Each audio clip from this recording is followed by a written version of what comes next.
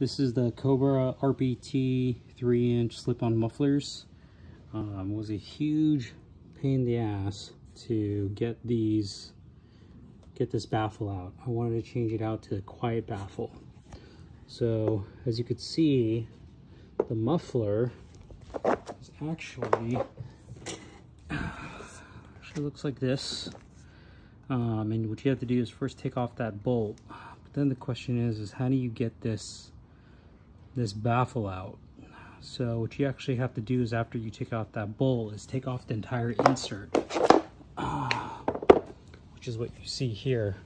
So what I did was I actually removed all of these. This is actually a 12-point piece that's also very difficult to find. Kind of looks like this. And I actually was able to kind of use that to twist it off after I removed that first bolt. And after you twist it off, it comes off and pulls out pretty easily, and then you can switch out the baffle. So just to clarify, you don't actually have to take off those bolts that are on top of the insert.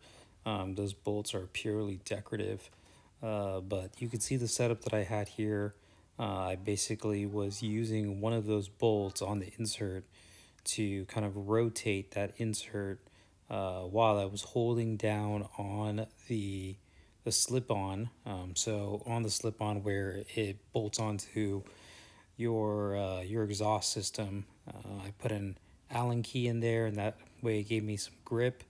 And then I was turning the wrench there off that insert, so that way you could be able to twist off that insert. Once you get that insert off, then it's pretty easy to unbolt that baffle. I'm going to show you a little bit of a difference between the baffle that the muffler comes with.